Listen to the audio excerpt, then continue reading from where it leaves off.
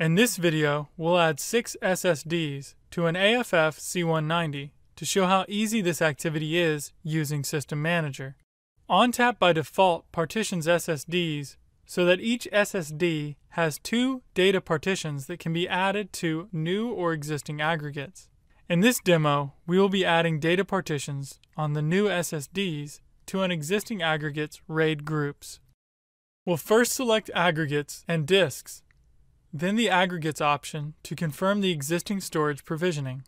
We see the 2 data aggregates that were created during initial setup. Next, we'll drill into one of the aggregates to check its underlying configuration. We see this aggregate has 3.65 terabytes of capacity available to store data.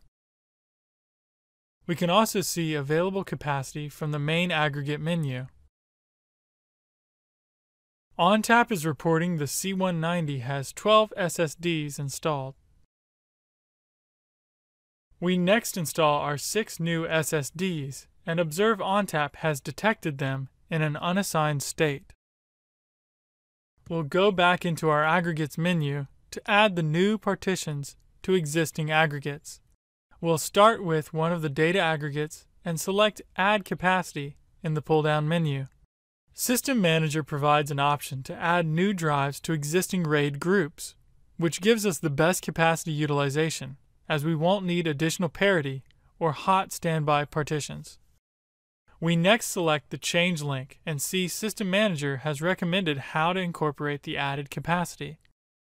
System Manager shows the proposed RAID group after the 6 new partitions are added to the original RAID group, along with the resulting capacity that will be added to the aggregate. We'll click Add to confirm our RAID group choices.